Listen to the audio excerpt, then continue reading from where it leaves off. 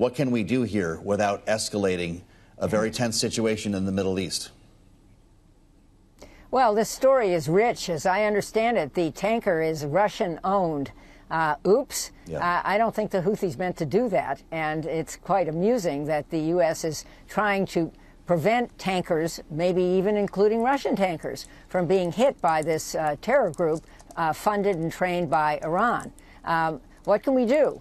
We can just hit the targets, and we're pretty good at this, where the missiles are coming from. That's what we should be doing. This is international water, and we are protecting shipping in the Middle East, and it's the proper role of the United States. And sadly, Iran is continuing its mischief along various borders of Israel, and now also obviously in the Red Sea and near Aden. So I applaud the Biden administration for doing the right thing.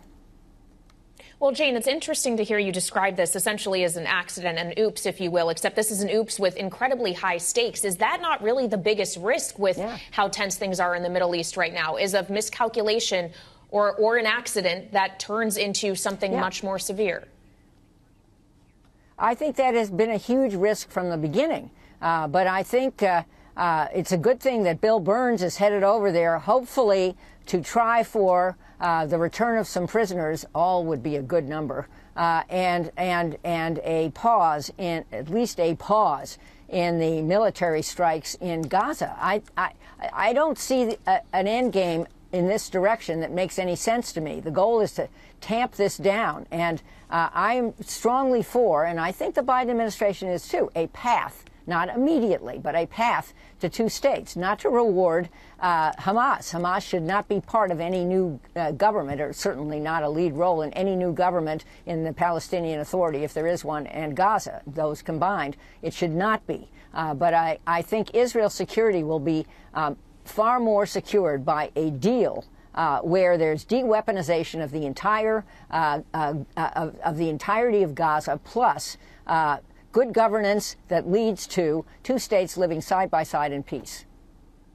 Yeah, we're dealing with, obviously, a couple of situations here, but one debate in Washington over the border would impact the situation in both Israel as well as Ukraine. Jane, we can get into the border dispute, but it looks like it's on ice for right now. The Speaker of the House says it's DOA, and we've been talking about what Ukraine would look like if the money, in fact, were cut off. And I asked Melinda Herring at the Atlantic Council about that earlier today on Bloomberg. Here's what she said. If we do not provide this assistance, Ukraine is going to lose, and it is going to be our fault, and it is going to threaten Western security for the next 50 years. Could NATO get drawn in? Absolutely. Putin's plan is to reconstitute his forces, and he may go after a NATO member next. Does that automatically pull the U.S. in? It does not automatically pull it in, but under the Article 5 guarantee, if a NATO member were hit, they would have to have a discussion, and they would likely defend that territory. So it would involve the United States. Can you put a finer point on that, Jane Harman? What will happen to Ukraine in the weeks and months that follow money being cut off from the United States? Well, let me make several points on that. First of all, it's essential that we provide the funds. We have pledged the aid. We need to follow through. The U.S. cannot get a reputation, which it sort of got after we left Afghanistan, that it walks away from pledges that it makes. This would be very bad. Secondly, Europe is hesitating because we're hesitating. So there's more money at stake urgently that Ukraine needs. My recommendation would be to do what has been recommended by Lawrence Tribe, Harvard Law School professor, and I think he's right, which is to use the frozen funds from Russian assets right now, which I think Biden has the authority to do. George H.W. Bush did this when there was the invasion of Kuwait by Iraq. He was able to freeze funds and then use them for this purpose. Use those funds for the moment as a stopgap to give the money to Ukraine. It's ridiculous that Congress is not acting. A majority of Congress favors the aid. A majority of Congress also favors doing something about the border.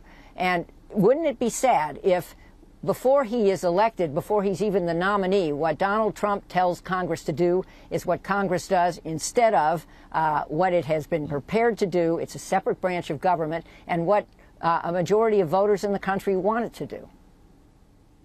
Yeah, and that's something we've been exploring over the last several days, is the kind of pressure the former president could be exerting on Congress to not do a deal like this. But something you hear raised in Congress often, Jane, is the idea that there is no plan that the Ukrainians have or that U.S. authorities have shared to actually win the war, bring about an end to a war, and that what a lot of them want is that kind of game plan. We're now almost 2 years into this thing, Jane. Is there really any chance of it coming to a conclusion soon? Oh, well, I certainly hope so. The goal would be to give Ukraine the momentum and to have maybe a negotiation with Russia about an endgame when Ukraine is at its strongest. That's the point. Let's understand that Russia has not abided by ceasefires or pledges. In 1994, Ukraine gave up its nuclear weapons in exchange for a promise by the world, including Russia, to respect its sovereignty. Russia is also a member, they both are, of the United Nations, and the prime tenet there is to respect the sovereignty of other countries. So Russia doesn't play by any rules. And wouldn't it be ridiculous to let Russia win now when Ukraine has been fighting its heart out, as you said, as your reporter said, to protect the West and to avoid getting the UN, the U.S., and other NATO countries involved in war with Russia? That's a much worse outcome. So I think that aid now, what Ukraine needs, I have recently been in Europe and I also saw the Ukrainians in Davos. What they need is long-range fires, long-range weapons that they can shoot into Crimea, which is part of Ukraine, occupied by Russia, but part of Ukraine, to take out the Russian installations that are used to lob the missiles into the other parts of Ukraine. This could be easy to do. Lots of that long-range fire is in Europe.